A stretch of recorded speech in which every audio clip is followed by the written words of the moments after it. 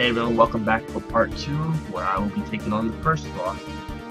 And I decided to pick this one right here, Chase the Truck. The boss being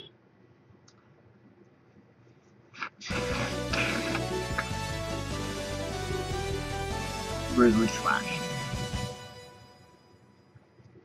As usual, their bosses are named and modeled after animals. As you can tell, this one is probably a grizzly bear. And his attack is slashing, of course. The obligatory train level in an Enigmatic game, they don't stray too far off of these patterns. X4 had a train level as well. Not exactly like this, but very similar. You go from part to part.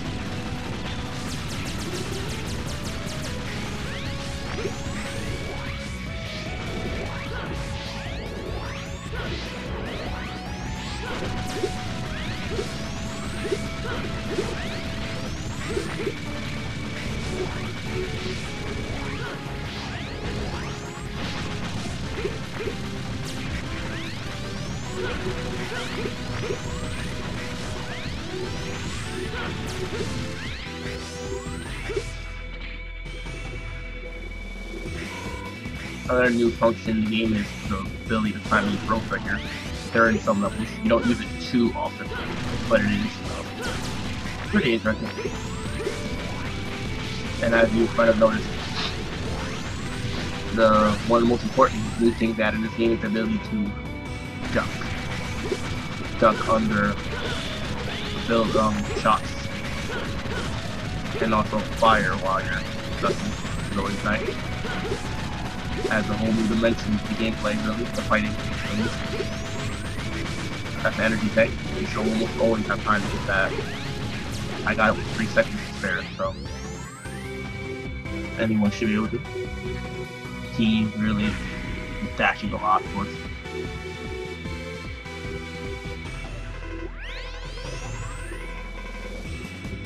Another tip is if you can't always kind of stay charging, because you never know when enemies might pop up.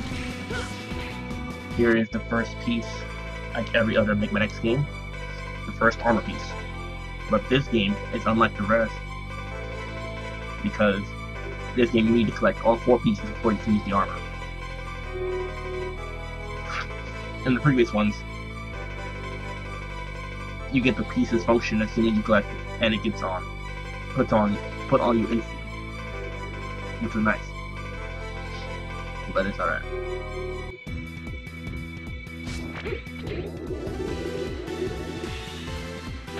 And the game also has 2 different armors, which is another nice little feature.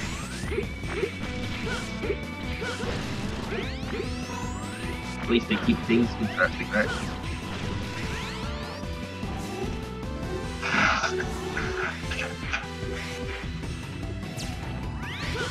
Time to fight the first boss.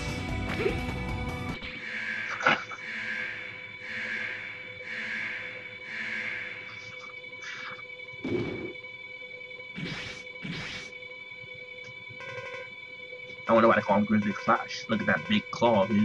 That is a definite. It's definitely good for slashing, I bet. He's infected by the Sigma virus. He's gonna turn into a maverick any second, basically, and he wants to fight. Typical. Time to fight.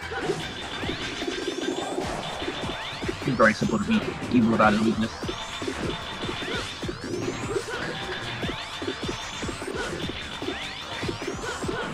As you can see, no problems yet. He switches his style up once you take him down a bit, so he makes it digging. Which I guess is what that claw is also. Here come out from behind, here come from below, or here come from the top. And he has one more attack, which I'll show you if he does it.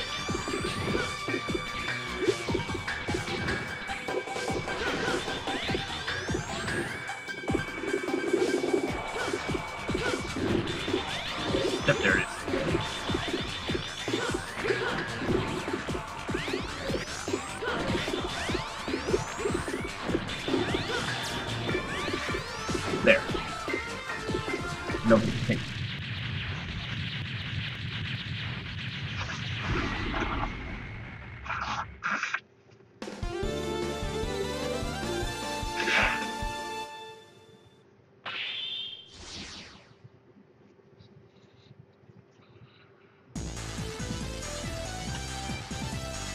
After every mission, you get a mission report, gives you clear time, Mavericks defeated, damage received, and total rank.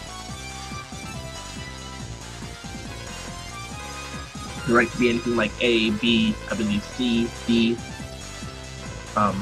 and above that there's S, A, P, A, and G, A, I believe. I believe the best is PA or UH, Ultimate Hunter.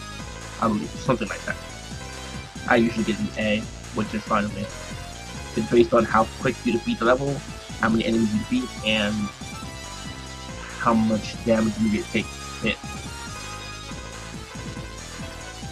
I usually try to go for doing it quick and skipping a lot of enemies rather than destroying them, so that might have an effect on the score.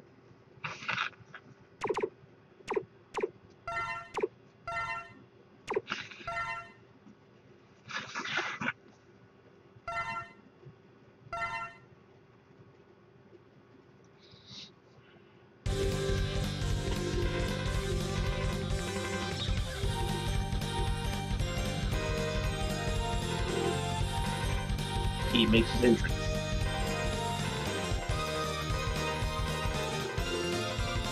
He introduces himself as Dynamo.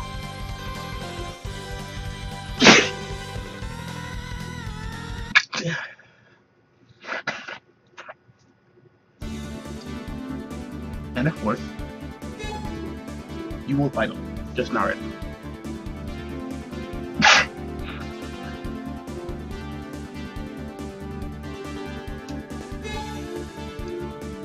See on the lower left here, this is where it shows your armor pieces, and as I said, there's two different armors. So, the head, body, arm, the leg.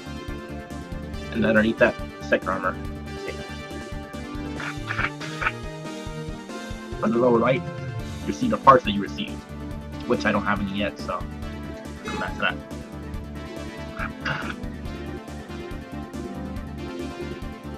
That is all for this part, however.